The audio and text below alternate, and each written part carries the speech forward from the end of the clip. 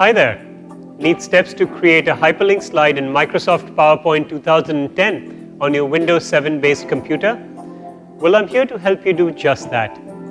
At iYogi, our motto is to help you and your technology to get along with each other.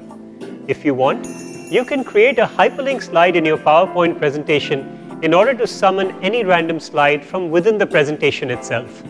So here's how you can create a hyperlink slide in PowerPoint on your PC. Follow me.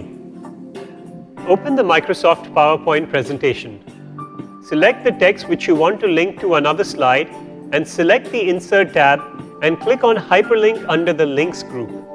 In the Insert Hyperlink dialog box, select the Place in this document tab on the left sidebar and select the slide where you want to link to. Once you have added the link, click OK. You can see the link in action when you press F5 on your keyboard. This makes navigation much easier. So you see, by following the steps shown in this video, you can create a hyperlink slide in Microsoft PowerPoint 2010 on your Windows 7 based PC without any hassles. Don't you just love technology? At iYogi, we're on standby to help you get more out of your PC along with its related software and programs.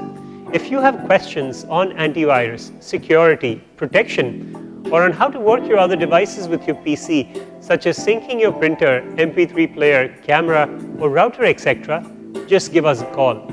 We'd be delighted to help. Go ahead, have fun with your PC. Good karma.